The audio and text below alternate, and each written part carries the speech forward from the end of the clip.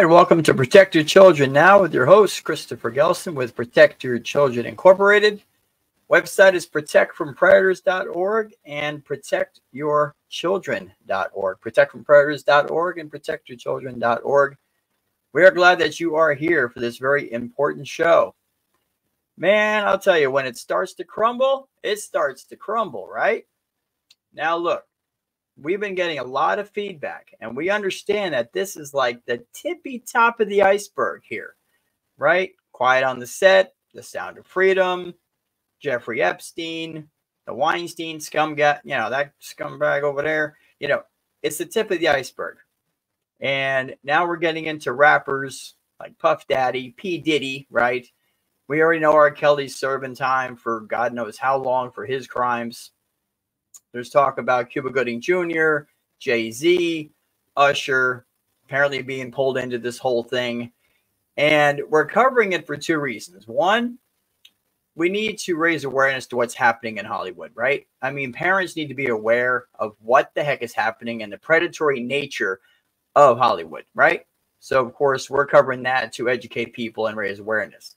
The other reason we're covering is because it's not just Hollywood, okay? It's not just Hollywood. These pervs that are in Hollywood are the same pervs that are in the neighborhood.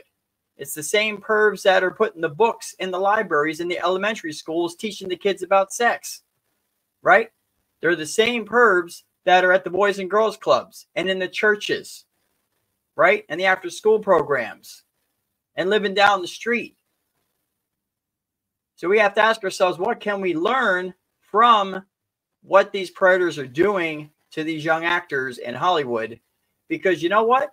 The tactics don't change very much. Now, sure, these actors have, the threats of, hey, you're supporting your family now. And if you tell anybody what's going on, your family's going to be homeless. And, you're the breadwinner. And they put them under that kind of pressure where the everyday child doesn't have that kind of pressure. But what's the end goal? The end goal is to abuse a child, right? There's many different ways to get to that point. But the pervs in Hollywood and the pervs in the community, they've got the same end goal, just different ways to go about it, right? So we need to learn what those ways are, what to look for, teach our kids what to look for. Because look, it comes down to this. These traffickers, these perverts, these predators, they don't have a crime to commit unless there's children available. So we need to ask ourselves right off the top, how are they having so much access to our children? Right? Is it social media? Yes. Are they scouting them out at the Boys and Girls Clubs? Yes, they are. Are they getting connected from someone in the community? Yes. Are these kids being exposed to predators because parents aren't paying attention? Yes. Parents, we love you. We know your job is hard. But a lot of the cases that we've seen come across our eyes, there were warning signs and red flags, sometimes for months and months and months, right? And they were never seen. So what are those warning signs? We need to teach our kids, teach our parents. So it's important to cover this Hollywood stuff. And people will say, yeah, the Hollywood stuff is juicy. It's gossip, right? Well, that's not why we're doing it. We're doing it to raise awareness to the predatory nature of Hollywood and the predatory nature of the people out in our communities. That's the goal, right? That's the purpose. And we're glad that you're here to join that with us. Check the comments here. Let's see. We got Bryden. Welcome to the show, Bryden. Haha. That's actually a username. Haha. Welcome to the show. Haha. Yes. Marie T. Marie T is in the house. Marie T is our co-director, Protect Your Children Incorporated. We're glad that she is here. And about 25 others watching that we can see, plus a whole lot more on Rumble. So first, we want to just thank everybody. We have just increased in followers and subscribers in the last week. It's almost just meteoric. I mean, we've jumped hundreds and hundreds of subscribers. Our Facebook page jumped 3,500 followers in the last week. Rumble's going through the roof. It went from 40 subscribers up to 160. So we're very happy about that. not because it's like, oh, we're getting popular. No, that's not even important to us, right? The reason why we want subscribers and followers and people who tweet and retweet and like and share is because it's spreading awareness, right? That's the goal. We're a 3.5-year-old organization, not for profit, down here in Tampa, Florida. And yes, we're in Tampa. It's beautiful here. Just to let you know, 82 degrees today. Just, yeah, enjoying it. But we're just trying to do our part, right? And we're very thankful for the new subscribers, the new followers of our page, and the people that are joining the show. So thank you for that very much. What else we got here? Let's see. Okay, let me see. All right, cool. Well, let me first tell you about our website, which is protectyourchildren.org, protectyourchildren.org. Let me share it on the screen. Our website has tons of stuff. Everything is free. Of course, who's going to charge to protect kids? Believe it or not, there are some organizations that we've come across that will charge money to do like a zip code predator search. Like, what is wrong with somebody? They're going to charge like a single mom money, or forget that, a married couple money to protect their kids. Well, it's written in our bylaws and in our mission. We will never charge for protection information. That's absolutely ridiculous to do that. So our website here, I want to draw your attention to this in-depth protection packet right here at the top. This in-depth protection packet right here. It's a 12-section in-depth protection packet. It's in English and Spanish, Espanol. And if you click here, you can safely download it. You can share it, print it, copy it, do whatever you want. These are detailed guidelines on how to keep your kids safe. It describes predator situations, the personalities of predators, how to identify them, all the warning signs, the lookouts, just tons and tons of stuff in this guideline packet, free to download from protectyourchildren.org. So definitely check that out, protectyourchildren.org, along with all the other great stuff that we have. You can do zip code predator searches right on our website. All right. You can learn how to protect your kids online. All our live shows are hosted here. This is your one-stop place for everything. All the links to our social media is right here as well. If you don't follow us on all of these different areas, Twitter, YouTube, TikTok, Instagram, Rumble, the links are right there. So please join us on those social media sites. Really quickly, we also have merchandise that we use to raise awareness. We will be upfront and tell you that we make $2 off of each one of these products. It's not a lot. The goal isn't to get rich.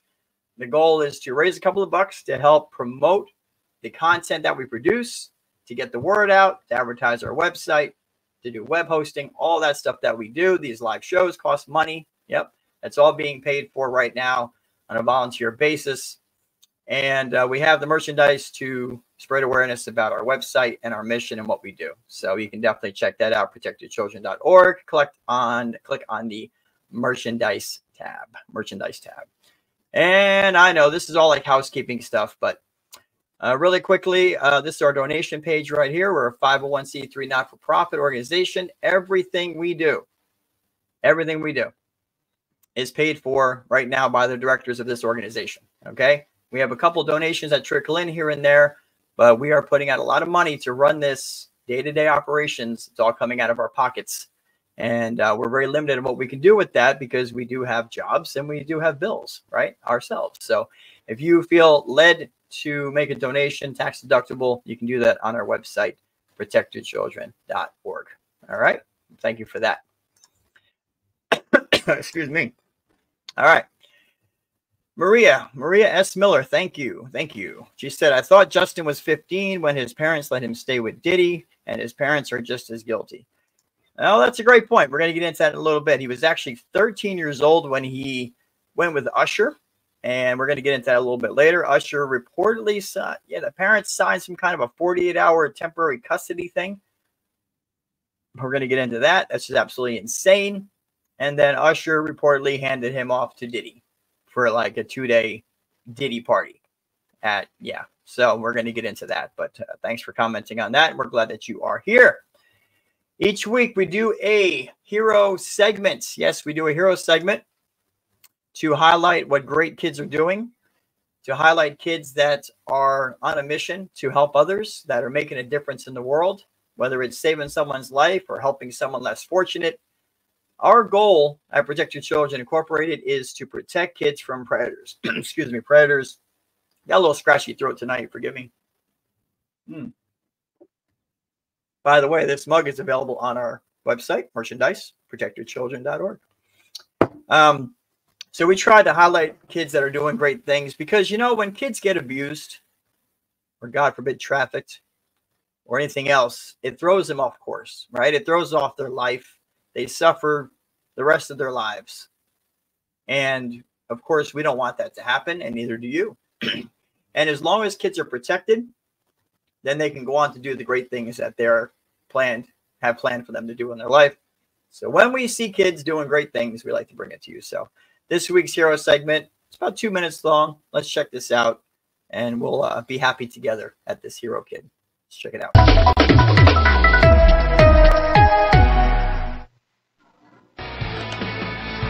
I told them that I saved somebody's life, and they're like, oh, yeah, okay. Like, they didn't believe me. So, lunchtime at Indian Hills Middle School in Clive quickly turned into a life-saving lesson. The 8th grader's instinct made all the difference in the world. Sure did. KCCI's Laura Nichols shows us how this guy actually saved his classmate. Laura. Middle schooler Colby Cook says he's never actually been formally trained to do the Heimlich maneuver, but he's seen enough TV to take a shot at it.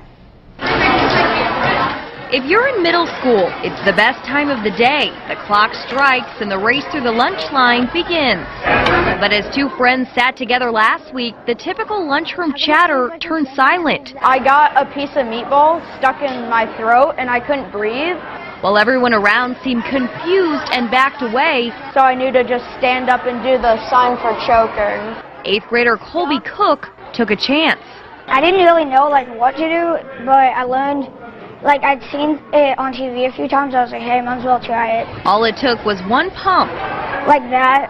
And in a matter of seconds... yeah, it immediately came out and I could breathe again. And then they started congratulating me, which made me feel really good. Oh, very proud of them. But there were still some skeptics. I told them that I saved somebody's life, and they're like, oh, yeah, okay. They didn't believe me. So, then the next day, Kyle comes over to my house with a gift card and a card saying that I saved his life. And then my parents believed me. Definitely should be a lesson that all kids should know how to do. For two buddies, a scary few seconds turned into a lesson for all. Don't choke again. Yeah. Now, luckily, Colby's parents believe him now that he's on the news, I guess. The school's principal, Shane Christensen, says this has really been a good thing because students have been talking about this, and now they all want to learn the Heimlich maneuver, and it's an important thing to know. You're probably all waiting around for somebody to choke, which would not be a good thing, but nevertheless, they'll know how to do it. Exactly. Great story. Laura, thank you very much. Well, the Red Cross says it is a good idea for everyone to know the proper way to perform the Heimlich maneuver and CPR. They offer a variety of first aid classes year-round and online. We put information and links on our always free website, kcci.com, to help you find a class. Woohoo! That's awesome, right? Isn't this fantastic? We love to bring those stories. It's a little levity with the heavy stuff that we teach every week. Yeah, we got to bring the darkness to you, but we try to bring a little levity to it. Yeah, listen, if we don't have a little hope or laugh a little bit, we're just going to cry, right? We're just going to cry all the time, and that's not healthy. So, but it's awesome. You know, it is so important. We overlook those little things, right? Learning the Heimlich maneuver, knowing the sign for choking, teaching your kid to immediately go and help somebody if they're in need. Those are so important, those things to learn. And we're just happy that we're able to share that with you each week on the Teen Hero segment this week. So, all right. What's going on in the chat here? Let's see. Bryden says he's got a roll, but he'll be back to watch this, which is a great point. Yes, podcast is available about 15 minutes after the show ends, and it's available on all platforms: Rumble, Twitter, Facebook groups, Facebook Business, Twitter, all over the place. So definitely encourage people to check that out. Maria says, Marla says, it was Usher. Thank you for the correction. Absolutely. Yeah. The whole pyramid, man, it's just crazy. We're going to get into that in a little bit, man. It's just so unbelievable what's happening. It's almost like a a pedophile, we're going to say it that way for the algorithm, a pedophile mill. It's just the kids come there, the parents bring them there, and then they get ushered. Hey, look at that, ushered into this dark, evil world. And if the parents aren't on top of things, if they're not paying attention to their kids, then their kids are going to go downhill. We've been seeing that with Quiet on the Set. We've been seeing it with Nickelodeon and everything the past couple of weeks, and it's unbelievable. But again, it's not just in Hollywood. If you look at our graphic, this is why. I'm going to point out something to you. See the graphic? The lower part of your screen looks like all those little light bulbs all over the place. You know what those are? That is a quarter mile radius around 2 elementary schools down here in Florida. Those are predators. Those are arrested predators within a quarter mile of 2 elementary schools. We couldn't even squeeze them all on there. We had to crop down the photo for the background. But this just goes to show you, this is not just a Hollywood issue. This is hitting right at home. All these people, I mean, there's hundreds of them that have been arrested, and they're living in our communities. They're living right near the schools, right near the bus stops, watching the kids. And it's like your kids have to be super alert, be on guard, be aware of these people.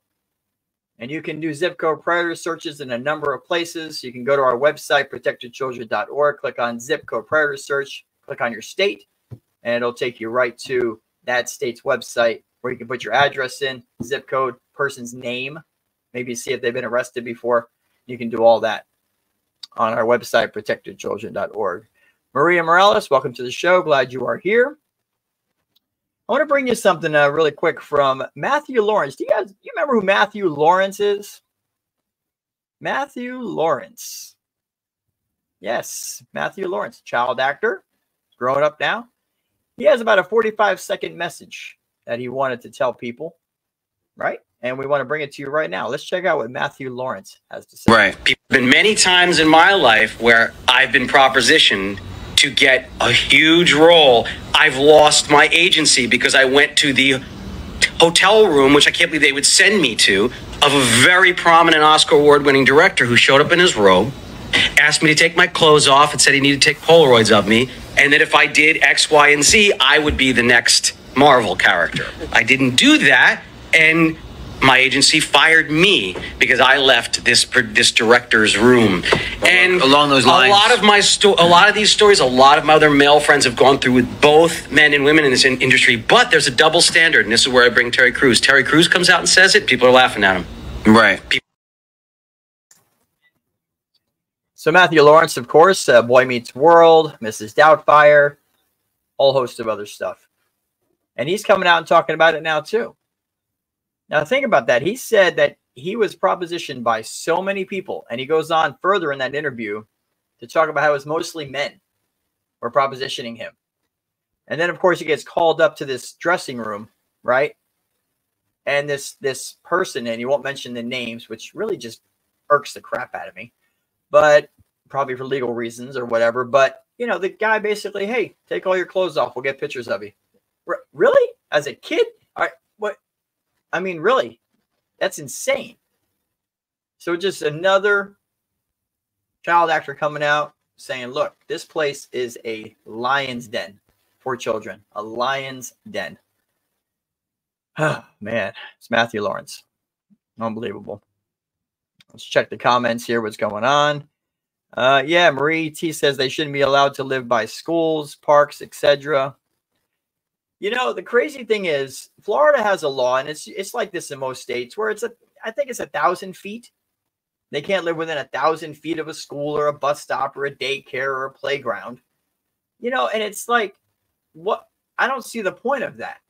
And unless they're on house arrest, right, where they've got an ankle monitor, what, they can't go walk down the street? They can't go walk around the corner? They can't get down there with their smartphone and zoom in? I mean, it's just crazy. You know, and it's like, and the arguments would be, well, they got to live somewhere. I'm like, let's put them all on an island somewhere. They can all live together on an island somewhere where there is no kids. That would be a good idea. That's what they should do at Epstein's Island. Turn it into like Pedo Island, right?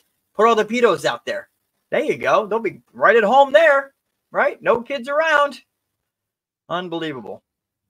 Unbelievable. Absolutely crazy. Marla says, our sheriff has a sign up for when a predator moves in within so many miles of you. Yes. And that's something else that we argue probably needs to be changed, right? Because there's different tiers, different levels, right?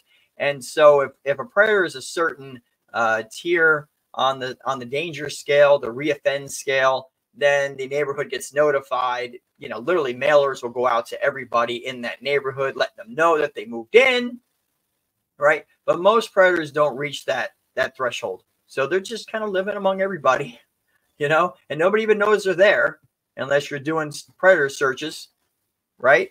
And it's like, you want me to look up my neighbor? Yes, look up your neighbor. See if your neighbor's got a criminal record. Nothing wrong with doing that. It's public information, right? Look it up. Look it up. Unbelievable.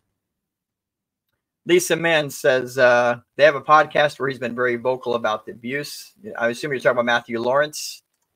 Yeah, it's definitely stuff. It's definitely worth looking into. There's a lot of these people that are being brave now, coming out, and they're sharing their experiences, which is very hard to do. You know, they open themselves up to all sorts of threats and danger and criticism and naysayers and stuff, but they're coming out because they know if they come out, they speak up, that they're going to protect other kids. They're going to raise awareness, and they're going to protect other kids from potentially going into a lion's den of evil. So we're happy that they're doing that. Absolutely. Let's see what we got here. All right. Yeah, just reading comments. Cool. All right. So let me share something with you. Each week we do one of these. There's an Instagram channel that does predator experiments, right?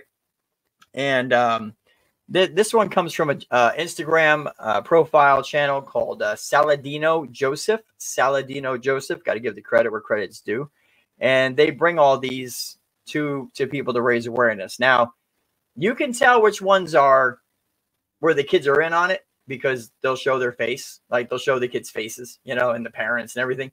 But there are ones where they go to the parents and they say, hey, we want to do this experiment. What do you think your kids would do in this situation? And the parent will say, yeah, let's check this out, but I don't want their faces on camera, right? So the kids don't have any idea what's happening. And this is one of those experiments. These two young girls had no idea that this was an experiment, that they were being tested to see what they would do. But sometimes we overlook these little things, the little ways that you can make a difference, the little things that you can tell your kids. So let's check this out, this predator experiment. Hey, what's up? Your mom's picking you up, right? Yeah. She sent me to pick you guys up.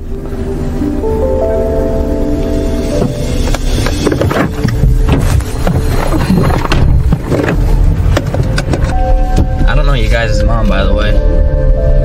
What? Yeah, I don't know your mom. Why'd you get in the car? Because you said you knew her mom. Yeah, well, I don't, so. Gee, what? Call her. Call her up right now. Call your mom up. We're setting you guys up because you just got in my car. Like, you didn't even check with your mom to make sure someone else was picking you guys up. You just jumped in my car and you trusted me. We wanted to test you guys, and you failed. You said you knew her mom. Why'd you trust me without checking with your mom?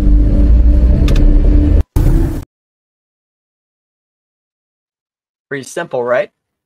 We saw one like that, I think it was last week or the week before, where somebody came knocking on the door. Little boy answers the door, maybe what, 9, 10 years old? And the guy says, hey, is your mom here? And the first thing the kid says, yeah, she's in the shower. But wait, what? First of all, you went to the door, you opened it for a stranger, you told him that your mom was in the shower, right? And then he says, oh, I'm a friend of your mom's. Can I come in and wait for her? The kid's like, yeah, come on in. Right? And then, of course, they call the mom down. And it turns out it was an experiment. But, you know, and the guy said the same thing to the boy. Like, why did you let me in? Well, he said, you knew my mom. Really? You just believed it like that? But this happens, especially with younger kids. In this case, what does that look like? Maybe middle school, middle school girls? And they're like, yeah, my mom sent me to pick you up. Oh, okay, cool. We'll just get in your car. Like, no, absolutely not. Like, if mom's not going to be there, then somebody that the child knows is going to notify them ahead of time. They're not to get into anybody else's car, right? I mean, it's just little things like that. And we wonder how kids end up going missing. You know, sometimes it's as simple as that. Just teaching them. And say, look, here's a code word, right? Parents do it all the time. They have a code word with their kids. If anything would happen, this is the code word. If anybody says they're there to pick you up, or they're calling you and say they got to come meet you, they need to know the code word. If they don't know the code word, then mom and dad didn't send them. Don't get in the car. You know, sometimes it's just simple things like that that make a difference. And those girls, and you know, the reaction, you know, the first thing she did is try to take off the seatbelt, like, because she might have to run, right? And then she's like, her friends in the back, there, what do we do? What do we do? And I think she was trying to say, call 911 is what she was trying to say. And then the guy's like, hey, look, you know, we're setting you up as an experiment. And it's like, are you kidding me right now? Why'd you get in the car? Well, you said you to my mom. Oh, that's good enough for me. I mean, it's absolutely crazy. Absolutely nuts. Let's see. Lisa Mann says we have a code word. And yes, that's scary. It's always good to have a code word. Your kids should always have a code word that only the family and them know. That's it. Probably you and maybe dad if he's around, or mom if she's around, whatever. The parents and the kid, that's it. Nobody else. I mean, honestly, no one else needs to know it unless an emergency situation comes up. Then you share it with who you need to. All right. You guys remember Edward Furlong? He was known as Eddie Furlong. Eddie Furlong. Eddie Furlong was in Terminator 2. You're seeing his picture on our background there in the corner. And just precious kid, man. Great talent, great actor. And a lot of people, I don't know how many people remember this, but he had a pretty meteoric fall from grace. I mean, he kind of went up and then he went right to the ground. And everyone was like, what happened to him? Like, what happened to him? You know? And it came out years ago, and this has been totally forgotten about, that he was in a predatory relationship with a woman who was much older than him, who was taking advantage of him. And we want to bring you this video really quick that talks about that.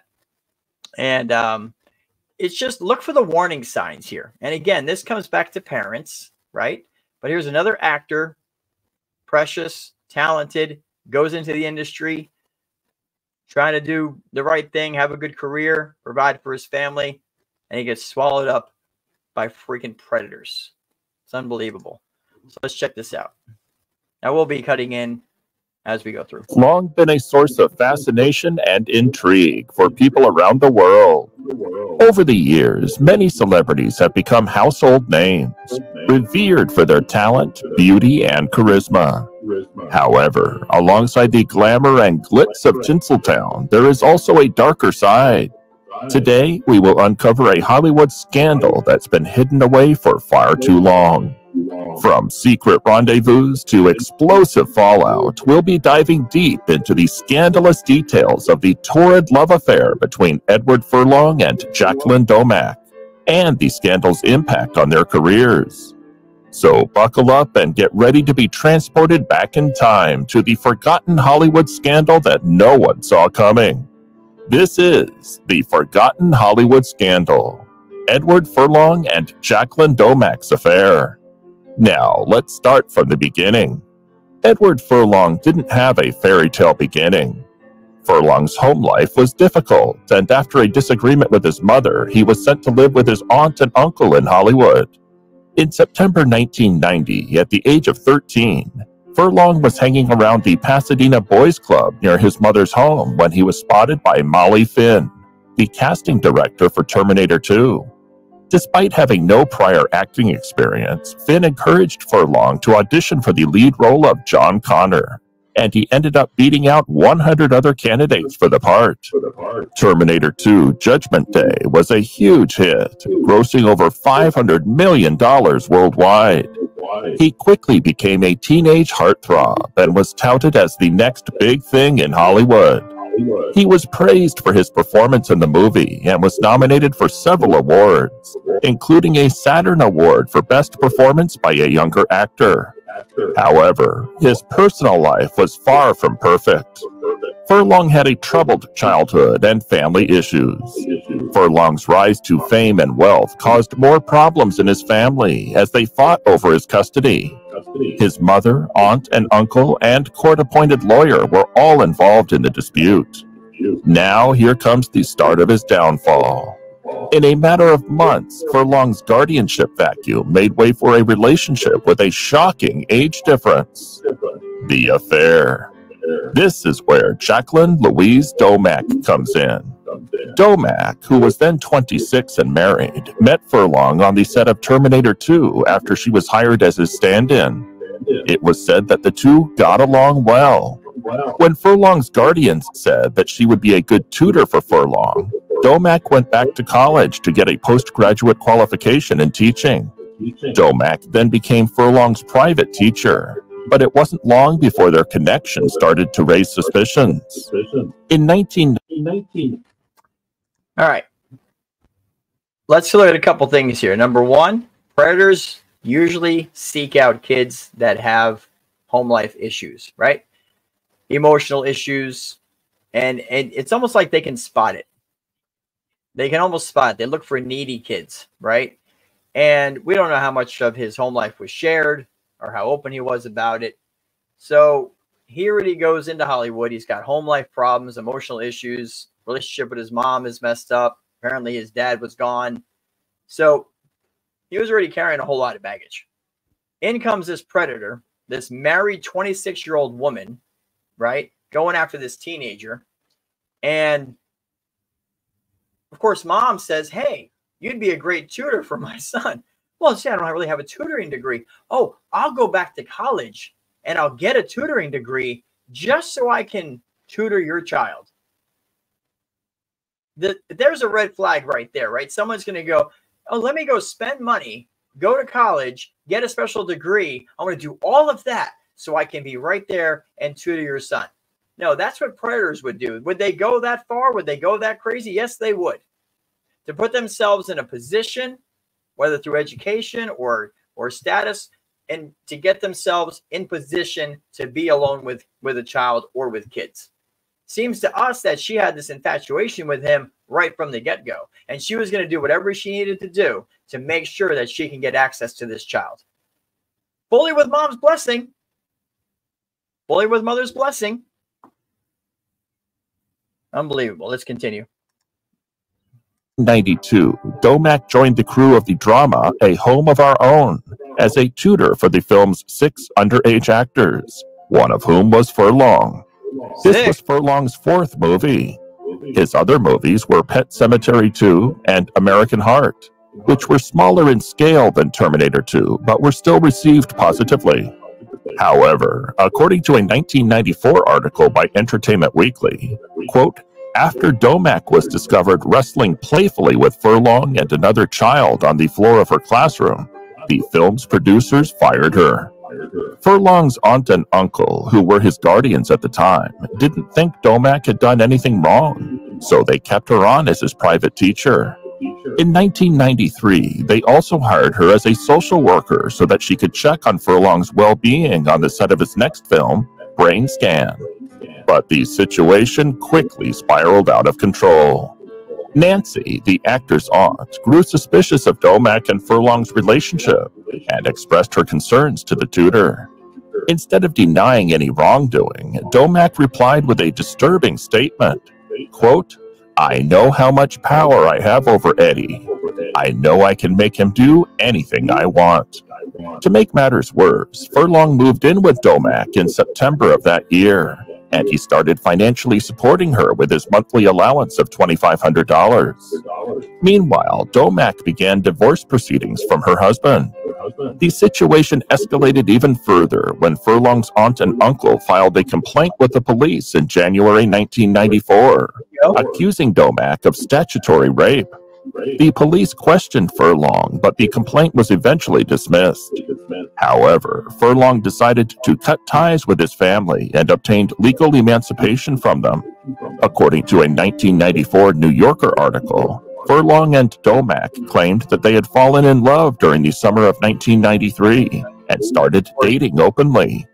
When journalist Vernon Scott... All right. There's so many things here. Predators will always try to turn a victim against their family, right? Because the last thing that a predator wants is a family becoming suspicious, right? So they'll try to build up a trust with the family first, right? And if there's some broken relationship there with the child and the family, a predator will exploit that. They will convince that child, your parents don't really care about you. They don't know what's right for you, but I do. And I'll take care of you and I'll make sure everything goes the way it needs to go. Right? So it's interesting that he takes this step to be emancipated from his family. He wants to cut them off totally so that he's with her all the time. Now, the aunt sounds like she was kind of like getting smart there because she's like, wait a second, something's not right here. And she's messing around with, with her nephew. And the police find nothing. Now, why they find nothing? Chances are that Eddie Furlong probably denied it. He probably denied it because she had already built this bond with him, this closeness with him. He was convinced that she loved him, that she cared about him, and she wanted what was best for him. But we know what she wanted, right? And she was getting it from him. And he was groomed and manipulated into that abuse situation. And he's come out since. He's actually doing the rounds and on podcasts and stuff. And he's talking about this and he's saying, that messed me up so bad. And he goes, there's not a day where I go where I don't regret being in that relationship with that woman. And the thing is, she was never charged. She was never freaking charged. Wonder where she's at today. Who knows? It's really a sad story. Let's continue. I met with Furlong for an interview. He was shocked to see Domak holding the teen's hand and attending the interview with him. The affair was kept under wraps for a while, but eventually the news broke. Furlong and Domak were spotted together at several public events, and rumors started to spread about their relationship. Furlong's fans were shocked and disappointed, and the media went into a frenzy. However, Furlong and Domak continued their relationship despite the public backlash. He once revealed to Cosmopolitan, quote, "Jackie has been my rock. She accompanies me wherever I go. Otherwise, we'd feel incomplete without each other." Despite the earlier controversies, Domak remained in Furlong's inner circle and acted as his quasi-manager. She supported him through his roles in Before and After, Pecker, and American History X, in which Furlong showcased his impressive range as an actor. Their relationship lasted until October 1998, at which point Furlong was 21 and Domak was 34. Both of them maintained that they had never engaged in any sexual activity while Furlong was still underage.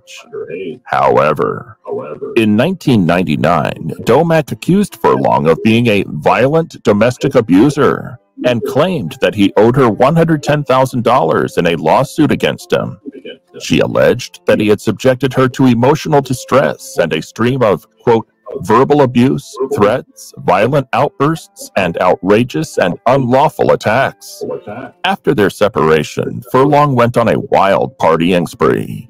He battled drug and alcohol addiction, which led to a months-long stint in rehab in 2001. His partying reached a boiling point when he was hospitalized after blacking out. Domak helped him get on a plane to a treatment facility, but that was likely the last time they saw each other. Domak now works as a blogger and educator under the name Jackie Day. Furlong later regretted his relationship with Domak, and in a 2006 interview with People magazine, called it a mistake. Quote, "If I could go back in time and erase that relationship, I would. Nobody told me that it wasn't good for me." That same year, Furlong tied the knot with Rachel Bella, and they welcomed a son in September. However, their marriage was rough as Furlong's drug and alcohol abuse took a toll on their relationship, leading to their divorce in 2009. Furlong was sentenced to 180 days in jail in January 2013 after being arrested for domestic battery against his then-girlfriend, Monica Kina. In 2017, Furlong was arrested again for being under the influence of an illicit substance while trying to check into a hotel. He was given a suspended sentence of 36 months on probation. All right. So look what's happening here. You know, once predators get control of a child, it's like the damage that does, the trust that gets broken, the relationships that can now not be formed. There's so much damage that gets done that it's not surprising that all this stuff took place. Now, was he violent? Was he an abuser? We don't know. You know, I mean, he did have 180 days, you know, maybe he was getting violent. Who knows?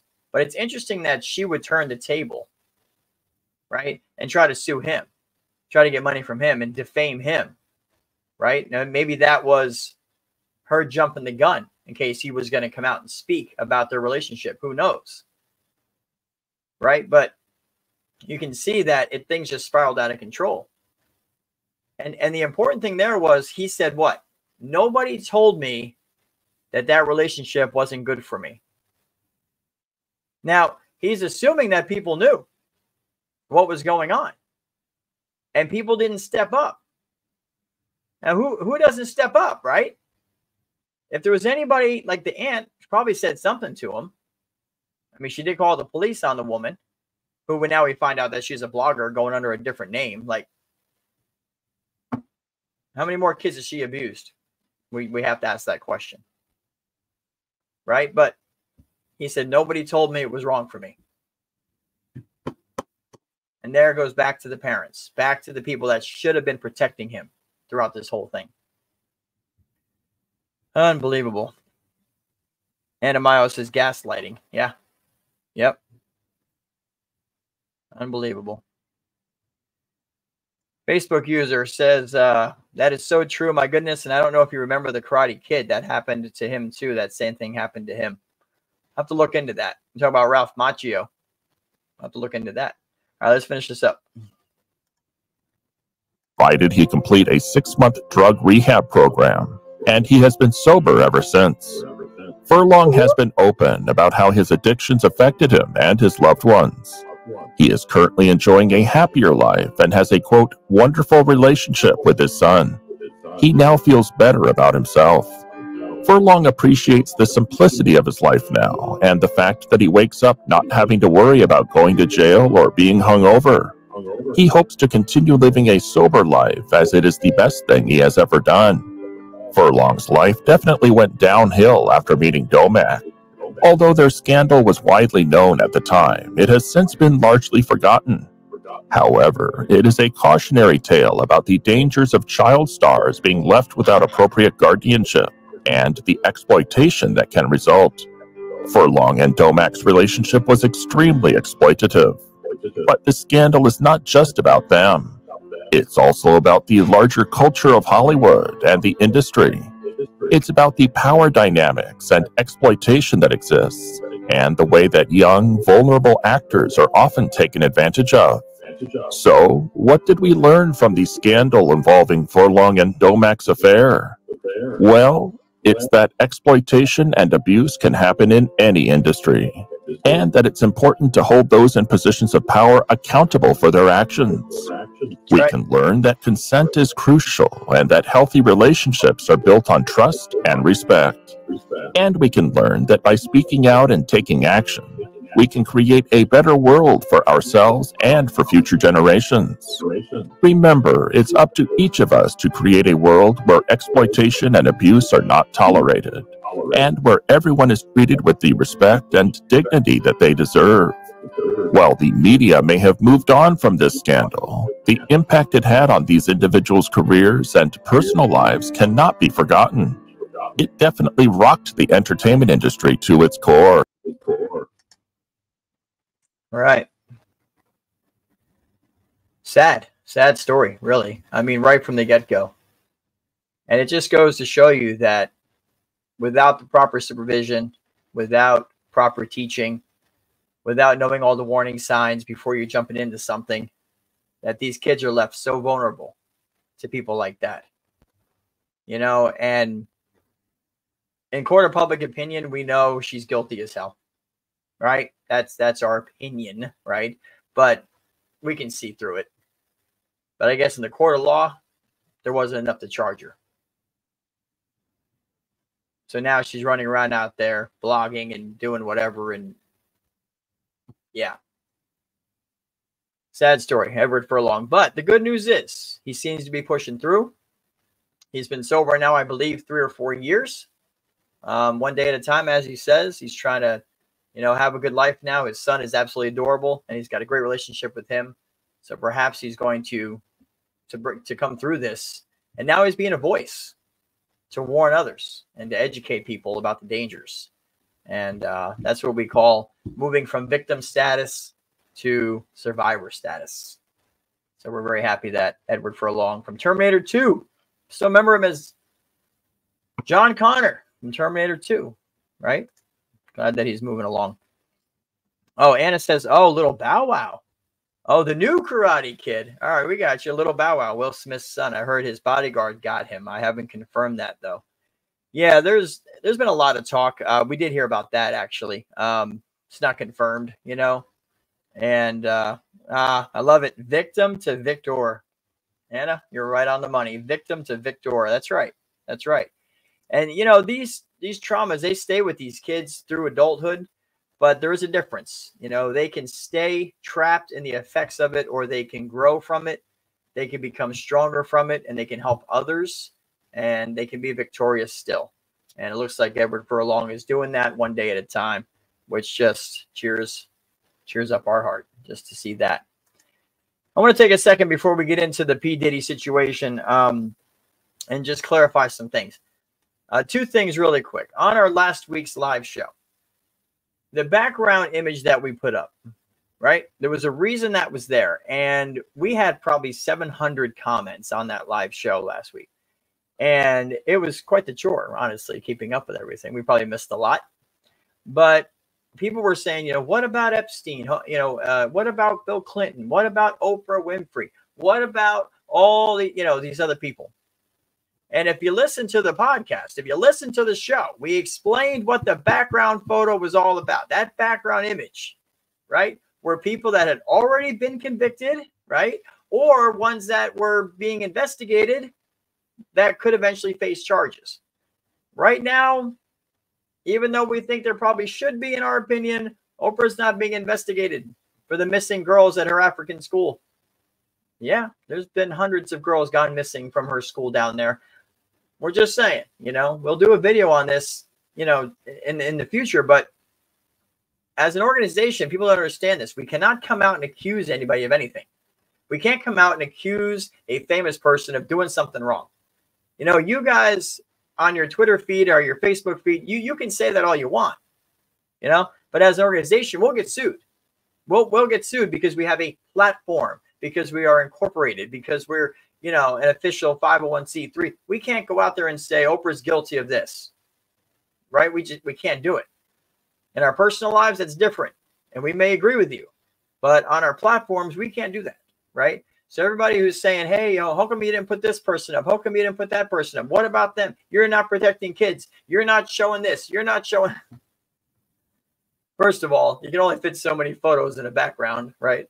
But listen, we are aware of the high profile nature of those names.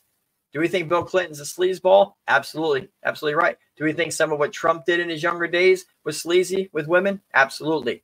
Oprah with her missing girls in Africa, sleazy, questionable? Absolutely. Right? There are a lot of stuff. There's a lot of stuff there. And so we're aware of it. But we're not going to come out and accuse people of a crime unless there's proof. And that proof comes in the form of the court of law. Okay, just wanted to clear that up real quick. For those of you who just joined, this is protectyourchildren.org is our website, protectyourchildren.org. Protect Your Children Incorporated is the organization. And we're just going through some stuff here. And really quick, again, on the backdrop here, on the background, probably have questions about this one too. All these little light bulbs, all those little light bulbs, those pins, if you will, are all arrested sexual predators within a quarter mile of 2 elementary schools and a middle school as well. Quarter mile. There's literally hundreds of them, right? So this isn't just a Hollywood issue. We posted about that earlier this week. We're getting so much more focus on our pages, on our website, on our YouTube channel, Rumble. We're so thankful for all that. And everyone's all hyped up because it's about Hollywood. But you know what? We'd be doing a serious injustice if we didn't point out the fact that these predators are right in our community too. They're online. They're on your kids' devices, okay? They're on social media. They're everywhere. These predators and these traffickers are always looking for new victims. Always. They don't stop. They're sick in the head. They're twisted and they're evil, and they never stop. Which means, guess what, parents? You don't stop. You be nosy. You check their phones. You make sure they ain't got multiple profiles that you don't know about. You can do that by going on to their apps. You check their messages, see who they're talking to. You look for free gifts. You look for the attitude behavior changes that are coming out of nowhere. You gotta know about all these things. Because your child may be communicating with a predator and you don't even know it. They may be being groomed by somebody through social media. Maybe it's someone they think is their age, but they don't really know that for sure. Remember, these traffickers and these predators don't have kids to abuse or to traffic unless they get them from us. Now, the southern border, that's another issue. We can't, that's up to our freaking government to close that thing, right? And we do believe it needs to be closed. But as far as the kids that are disappearing in our country every day from our neighborhoods and our communities, shouldn't be happening. Every time we see one of those alert signs or get an Amber Alert, child missing. Why? How did that child go missing?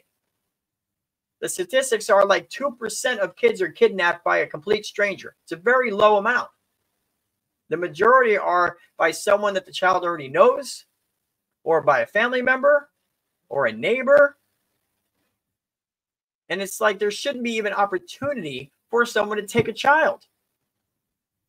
But again, a lot of times warning signs get missed. Warning signs get missed. Anna makes a great point. And she said that's just the ones that are registered. Yeah, on those maps. And you ready for the shocking stat? 88%. This is according to the crime statistics, Bureau of Crime Statistics, okay? 88% of sexual predators have yet to be arrested. 88%. How did they come up with that? I have no idea. It was like a 5-year-long study. But that's what they say. So just because someone doesn't have a criminal record doesn't mean they're automatically safe, right? You still have to keep your eyes open, look for warning signs, watch for those boundaries being broken. An adult breaking that physical touch barrier with your child after they just met them. There's just a lot of weird things that's all in the guidelines that we have on our website. But you need to definitely keep your eyes open for those things. We're going to check into the little Bow Wow situation. That kind of had dropped off the radar screen for a while, but we're going to check that out. So, all right, let's check in there with this Justin Bieber situation. Now, I want to show you a video that comes from another YouTube channel. The channel is Jamal, a.k.a. Jamal. You'll see it on the screen. Jamal, a.k.a. Jamal. Give credit to him where it came from. He does a great commentary on this video that we're going to show you here. There is some seriously creepy stuff. You're talking about P. Diddy patting down Justin Bieber to make sure he's not wearing a wire. I mean, listen, if that doesn't tell you something wrong, then you're living under a rock somewhere. But we're going to see a lot of crazy stuff here. And again, I'll do commentary throughout it. It's kind of long. It's about 15 minutes, but we're going to round out the show with this right now. So let's check this out. Again, YouTube channel, Jamal, a.k.a. Jamal. Definitely subscribe. Check him out. He does a lot of great work. So let's check this out. All right, let's see. Where did it go? Where did it go? All right, let's see what we got. There we go.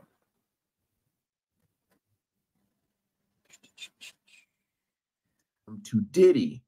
Diddy used him for rappers. If you look back at Justin Bieber's career, I remember working at the Staples Center and I worked Usher concert, and he brought out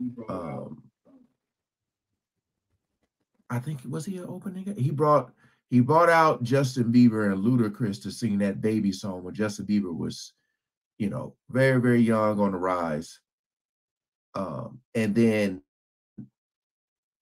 years later, you seen like a shift in his personality.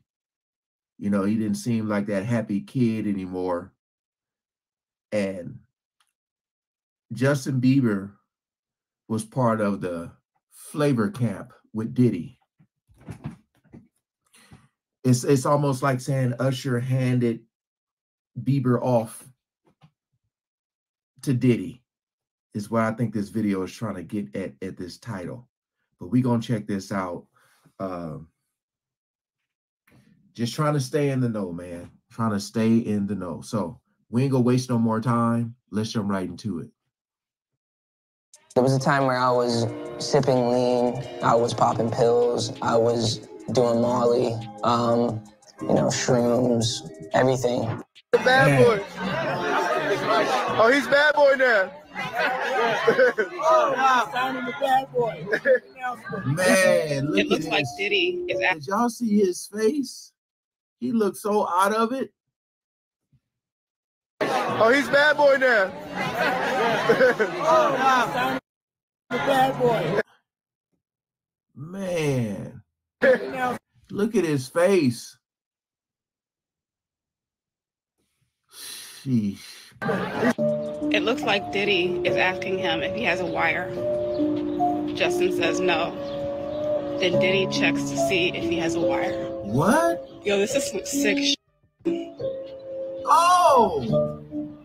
So apparently Justin Bieber is finally starting to come to terms with some heavy stuff regarding his early days in the music industry. Word on the street is that he's been feeling like he was manipulated and used by Usher and Diddy, and he may be finally ready to share his story. So these disturbing rumors about Justin and Diddy have been floating around for ages, and recently Jaguar Wright threw Usher into the mix, accusing him of essentially handing Justin over to Diddy. But here's the twist. Jaguar also mentioned that Usher might have been a victim himself. I'm not angry with Usher. He's a victim. But when you decide, hey, I can't beat them, so I'm going to join them. See, that's when me and you got a problem. This just goes to show how this evil cycle works, and I'm sincerely hoping there's a reckoning within the music industry, specifically the hip-hop industry, about this situation. But what do we really know about Diddy's connection to Justin Bieber? And where does Usher fit into all this drama? Let's get into it. I was waking up in the morning and the first thing I was doing is popping pills and smoking a blunt and starting my day. I basically said to myself, oh my God, if you're real, you get me through this season of stopping these pills and stuff. And if you do, I'll do the rest of the work. So a bunch of old videos showing Diddy's questionable interactions with. So it's like, you look at this young kid who's rich, can get everything, anything he wants in the world. And you say to yourself, why is he doing all this stuff? A lot of people say it's to cope with what either you have done or has been done to you. So, yeah. Because I'm just like, why did he turn to that stuff? Justin Bieber have suddenly popped up again on the internet after Diddy's homes got raided last month as part of an ongoing federal investigation. Some of these videos are extremely unsettling to watch, and fans are now reevaluating everything about Justin's past, especially his struggles with mental health and substance abuse. Once upon a time, Justin Bieber was the biggest pop star on the planet. Yep. But these days, it seems like Justin is a shell of his former self. He always looks sad and lost, and it seems he doesn't have any interest in making music anymore. Last year, he made a huge move and sold off his entire music catalog for $200 million. And there's been a lot of speculation that he's officially retired from the music business. But what's really weird is that Justin seems to be steering clear of solo music these days. And yet, last September, he popped up on one of Diddy's tracks called Moments from his album, The Love Album, Off the Grid. Now, you'd think if Justin's not really into his own music anymore, he wouldn't have time to jump on someone else's project, right? Well, there's been some buzz lately about Justin either having some type of trauma bond with Diddy or being a victim of Diddy's alleged blackmail scheme. By the way, when Diddy... All right. That's a great point. Now, you would say, okay, well, if he went through all this traumatic stuff, and we don't know what went on at Flavor Camp, but we already know that he's being patted down for wires, which means Diddy's afraid that something's going to come out, whatever was going on there, right? Clearly, he was led into some drugs and alcohol at that young age. And I think right there, that video they were showing, he was about 14, 15 years old, underage, clearly, right? But oftentimes with abusive relationships, what you see is even though a child tries to break away as they get older, there's still a bond there. Like there's still some kind of a weird connection that they have with that person. That could explain why he jumps on a track, all right, with him. Or it's the fact that, as they said, sometimes hurt people. And we're not saying Justin did anything illegal, but we wouldn't be surprised if he got pulled into the situation. Like the lady was saying Usher did. She's saying Usher was a victim originally. And then he decided to like, oh, I can't beat them. I'll just join them. I'll just bring people to P. Diddy. Right? I mean, that's insane. Now, if Justin started to go down some wrong roads where he did some illegal things and Diddy knows about it, then you know what? That could keep Justin Bieber quiet out of fear that he'll get in trouble for stuff. So that could be the other situation that's going on. Or P. Diddy's just a beautiful, nice guy and nothing bad ever happened. Right? Yeah. If you believe that one, I got a ocean property to sell you too. It's in Arizona. It's really nice. Yeah. He announced Justin's feature on his album last year. He wrote this on Twitter: Justin Bieber has become one of the biggest superstars in the world. I met him when he was playing his guitar outside on the street. I'm honored to call him a dear friend and a brother. I never had the chance to work with him until now. God is the greatest. But hold up. Why did Diddy say he met Justin while he was playing guitar outside on the street? From what we know, it was actually Usher who introduced Justin to Diddy, not some chance encounter on the sidewalk. To give some context, when Justin was about 12, he started gaining some serious traction thanks to his mom, Patty Millette, who was uploading his singing videos on YouTube. One of these videos caught the eye of controversial manager Scooter Braun, and Scooter was so convinced that Justin had what it takes to be the next big thing that he went on this whole detective mission to track him down. Scooter found the theater Justin was performing at in one of those YouTube videos, hunted down his school, and finally reached out to Patty, practically begging her to let Justin come with him to Atlanta. After some hesitation, Justin's mom agreed, and at just 13 years old, Justin hopped on a plane to Atlanta with Scooter to lay down some demo tapes. And get this, just a week later, Usher himself swooped in and became Justin's mentor. Now again, what did we see there? Remember with Eddie Furlong? That predator went to college, got the degree, everything that she needed to do to make sure, to ensure that she was going to have access to Eddie Furlong for as long as she wanted, right? That's scary. Look what just happened here. The mom literally got tracked down. Like they went to the school. They found everything they needed to know on how to get access to Bieber's mom so they could influence her so they can get to Bieber.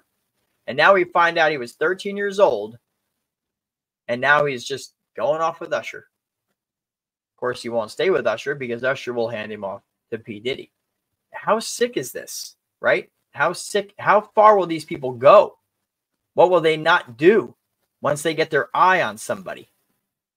And again, just to be clear, we're not accusing P. Diddy of anything or Usher of anything, but we're just looking at the facts and saying, you know what? Something doesn't seem right at all.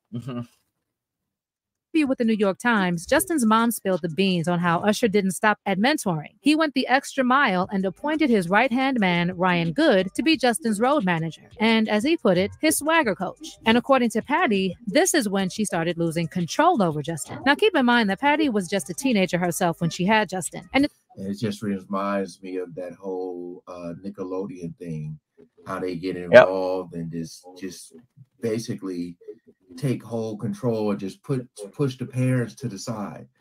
Parents, you gotta be strong. You can't just be letting even Usher mother sent him to Flavor Camp, They just be sending their kids off, man. Once they come at you and be like, look, this is all the money you gonna get, this and this, that and that. You ain't gonna have to worry about nothing no more. They're like, here. And then years later, they kind of see the decline in their child. And I mean, some of them don't even feel bad. That's true. To top it off, she had to raise him all on her own after Justin's dad, Jeremy, hit the road. Life wasn't exactly a walk in the park for Patty either. She went through some tough times and even battled with thoughts of ending it all when she was just 17. So you can imagine, Patty probably saw this opportunity with Scooter and Usher as a ticket to a better life for Justin. She put all her trust in them, hoping they'd protect her son and give him the chances she never had. But as it often goes, once Scooter and Usher stepped in, Patty was completely shut out. And suddenly, Justin was out of her hands. But it gets worse, because Usher apparently wasted no time introducing young Justin to his mentor, Diddy. Back in 2009, 15-year-old Justin got shipped off to spend 48 hours with Diddy, but no one bothered to explain what the purpose of this hangout was. Justin wasn't a rapper, so what exactly was Diddy supposed to teach him? Now, as you probably know, there's this video floating around from that time that's got everyone buzzing, and it shows Diddy talking about how he can't disclose what exactly he and Justin are up to. So where are we off to now? Where would you like to go? I mean, wherever you want to go. Where are we going? So check this out, yo. Justin, you ever seen the movie 48 Hours? Right now, he's having 48 hours with Diddy, him and his boy. They're having the times of their lives, like, you know, where we hanging out and what we doing. Now, let's say Justin was just starstruck and really wanted to just hang out with Diddy. But what was Diddy's deal? What was his motivation to spend 48 hours with a kid who couldn't even legally drink? We all know what Diddy's definition of having a good time looks like. And plus, let's not forget, Diddy was 40 years old at the time. So what was his game plan? Why the sudden interest in a 15-year-old Justin? And then there's this other nugget Diddy dropped in that video about having legal guardianship over Usher. You know, I have been given custody of him. You know, he signed to Usher. I had legal guardianship of Usher when you know he did his first album. I did Usher's first album. I don't have legal guardianship of him, but for the next 48 hours, he's with me. So and we gonna go full crazy. Hold up, legal guardianship? What's up with these parents? What in the world? I mean, talk about hanging your kid out to dry. What parent gives temporary guardianship over to somebody just because they're famous? I mean, this is absolutely unheard of. And it makes you wonder, what was the mom? Like, what?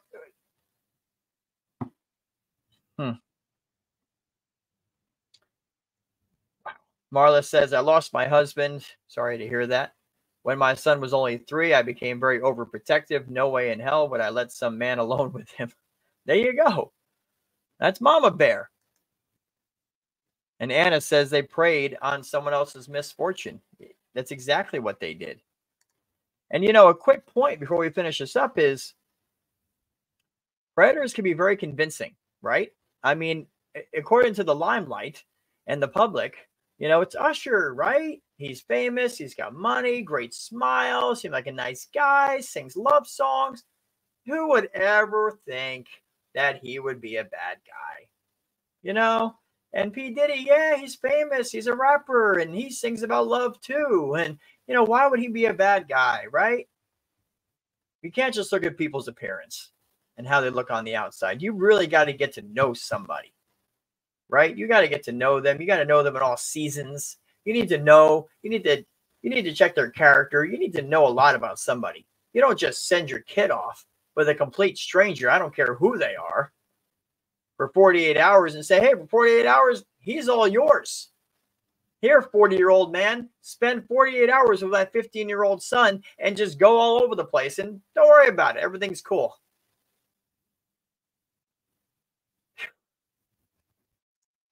Unbelievable. Parents letting Diddy have custody of their teenage sons. As you probably know, Usher himself spilled the beans, admitting he was just 13 or 14 when L.A. Reid shipped him off to Puffy Flavor Camp. And that was L.A. Reid's idea, right? We're sending you over to something called Puffy Flavor Camp. There you go. To learn Flavor Camp. Yeah, that's what it was called. I got a chance to see some things. Yeah, but you were 13. What were you seeing? I went there to see the lifestyle. Right. And I saw it. And it was but I don't know if I could indulge and understand what I was even looking at. It was pretty wild. And then there's also this bizarre video of Kevin Hart interviewing Diddy, where Diddy says he and Usher used to wake up and wrestle when Usher was 10. I mean, damn, pause, but like, check this out. I mean, back in the days when he was like 10 and I was a little bit older, his older brother, we used to fight over the Frosted Flakes. You know what I'm saying? Before pause was invented. You know what I'm saying? But it's my brother for real. We used to actually wrestle off of the Frosted Flakes because he used to always get up early. Mind you, Diddy is 10 years older than Usher. So what did Diddy mean when he said he used to wake up and wrestle? Y'all, this is getting seriously creepy, and I don't know how anyone could justify this type of behavior. Now, over time, it looks like Usher and Diddy have kind of drifted apart. But get this, Diddy had this knack for putting Usher in awkward situations, especially when the cameras were rolling. There's a clip that's been making the rounds again, showing Diddy straight up putting Usher on the spot and asking why they don't hang out as much anymore. Something ain't right, y'all. It's nothing like fellowshipping, you know? Right. So we see each other around, but we don't get it. Usher, how you been, man? I've been seeing you so long. How much did we drink? Hey,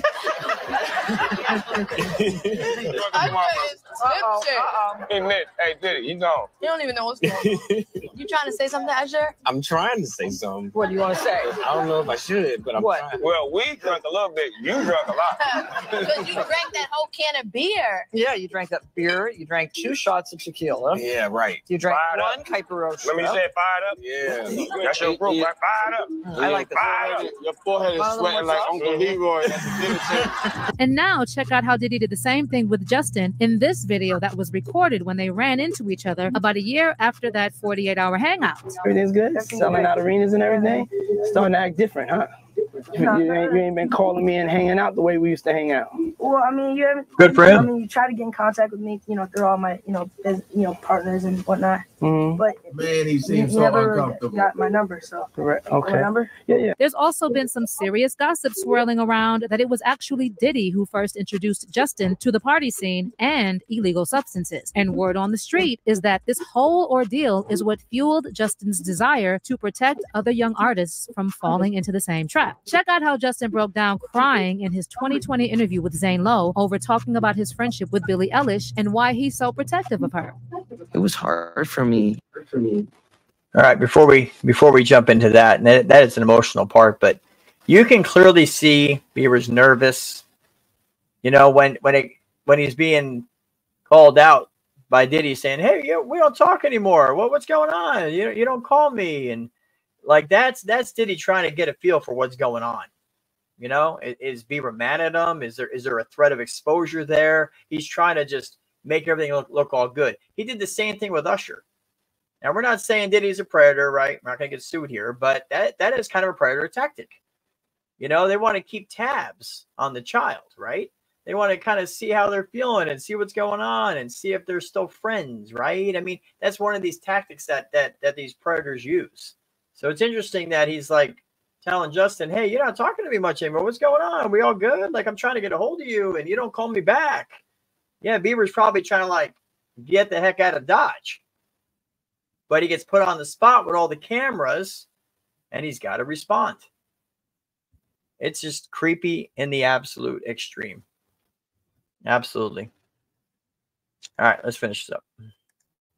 Being that young and being in the industry and not knowing where to turn and everyone, telling me they love me and, just turn their back on you in a second.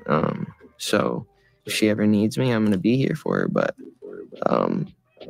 yeah, just protecting those moments because people take for granted encounters and I just want to protect her. Clip is brought to you by Apple Music. I don't want her to go through anything I went through. I don't wish that upon anybody. And now there are 2 more sketchy videos of Justin making the rounds online, and they're enough to make your skin crawl at the thought of what Diddy might have put Justin through. So this first video shows Diddy patting down Justin and seemingly checking to make sure he's not wearing a recording device. And did you see how Justin kept looking at the ground and avoiding looking Diddy in the face? I mean, you don't have to be a body language expert to see that Justin is clearly intimidated and afraid of this demon. But it gets worse, y'all. There's this other video of Justin partying with Diddy's equally problematic friends, Trey Songz and Odell Beckham Jr. And not only does Justin look like he's completely out of it, but at one point he appears to, you know what, I can't even say what this looks like, so I'll just let you watch and be the judge. Now, some folks are saying that Justin was doing a bump of that Coca-Cola without the cola. if you know what I mean. But others have pointed out that the way Odell moves his hands after Justin gets up makes it look like they were doing something else. Either way, this whole Absolutely situation does. is beyond disgusting and sad. And whatever Justin went through, let's just hope he can heal and find peace. As for Justin potentially testifying against Diddy, well, sources close to Justin are saying he's still torn about whether to address the situation or not. One source who recently spoke to In Touch Weekly said Justin doesn't really want to talk publicly about his relationship with Diddy, but he may have to. I'm not sure if Diddy did anything that Justin now thinks crossed the line, but if he does, he's not saying. If Justin has to address his past interactions with Diddy, he will. As for Usher, he's been keeping a low profile since Diddy's houses got raided. He recently paid a visit to Russell Simmons in Bali, and rumor has it, Usher is looking for a way out before this whole thing blows over. And while some fans are saying Usher shouldn't be blamed if Diddy actually did something to Justin, others think he's at least partially responsible because he knew exactly what Diddy was like. One fan said, I don't get it. Where's the outrage for Usher? He handed 15-year-old Justin Bieber over to Diddy for 48 unsupervised hours, knowing fully well what that monster was capable of. He's just as responsible for whatever took place. And another person wrote, Usher is a victim, which is sad, but he eventually grew up to become the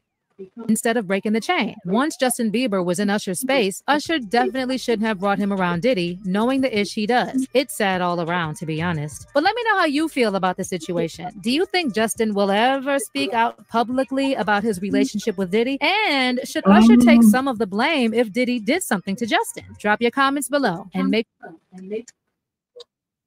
All right. Unbelievable. What do y'all think?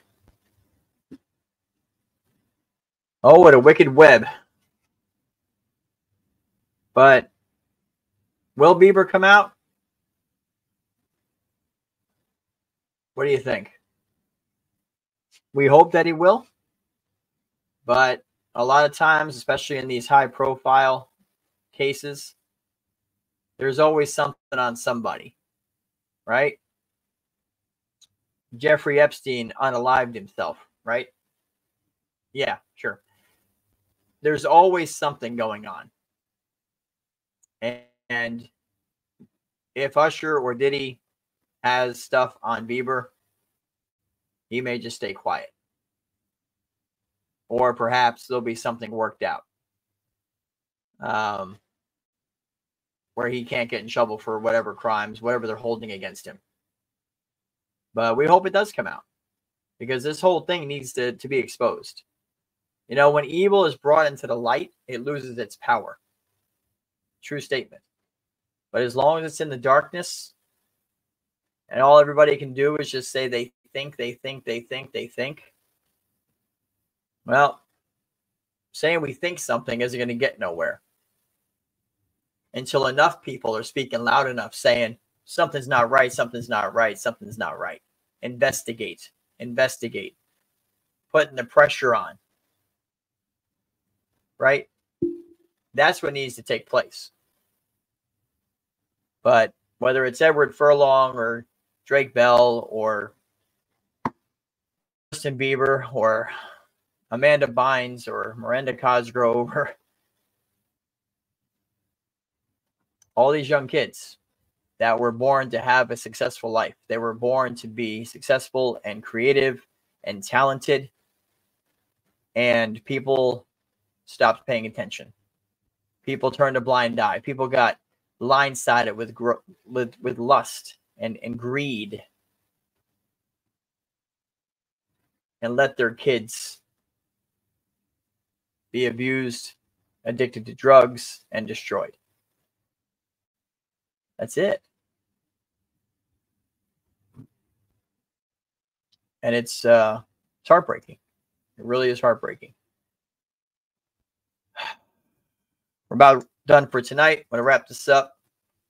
Before we do, I'll let you know really quick again about our website, protectyourchildren.org, protectyourchildren.org. All our links to our social media are there. In-depth protection packet to keep your kids safe. Click right there. English and Spanish. Tips on preventing child kidnapping. There's a whole lot of great stuff on our website, protectyourchildren.org. Definitely check that out. This in-depth protection packet is so important. We mentioned at the beginning of the show. We're going to round out the show with it. This is detailed guidelines that you can go over with your kids. Warnings for them to look out for, warning signs, lookouts for parents, personality profiles of predators, different tricks, threats, and traps that predators use to get kids trapped, threats of online social media, how social media predators work. Everything is contained in this guideline packet, free to download from protectyourchildren.org. Just click on the in-depth protection packet and be equipped, be educated, be more aware, and help your kids to be more safe and have a fighting chance, right? Because it is nuts out there. Yeah, it's absolutely crazy. All right. That's about it. Well, thank everybody for being here. Had some great numbers tonight. We asked that you would share this show. Podcast is available about 15 minutes, and we'll repost the podcast for the next couple of days all over our social medias. Please share, click like, click subscribe, comment. All that does help the algorithms push the content out further. It's not just something that YouTubers say. It really is true, so please, we ask you to do that. And everybody being here tonight, Marla, Anna, Alba, a lot of new faces tonight. Thankful for you to be here. A couple of Facebook users with no names. So we'll just say thank you, Facebook users. So, but in any case, definitely please share the content. And we look forward to another live show next Wednesday, 9 p.m. Eastern, God willing. And in the meantime, keep an eye on our social media. We post every single day throughout the week, all sorts of content. You never know what's going to pop up. But if it does pop up, it's good for you and your kids to know. That's our goal. So thank you again for being here. This is Chris with Protect Your Children Incorporated, protectyourchildren.org, protectyourchildren.org. Check it out, in-depth protection guideline packet. You can also make a donation to help offset the cost of what we're doing and help us to promote the content to get it out to even more people. It's tax deductible. Receipts will be given. Nobody takes a salary here. Everything is going directly back into the organization. So if you can do that, we'd be greatly appreciated for that. protectyourchildren.org. Click on donate to help us out today. So thank you. Everybody have a great night. Have a great week. We'll see you on social media. Take care.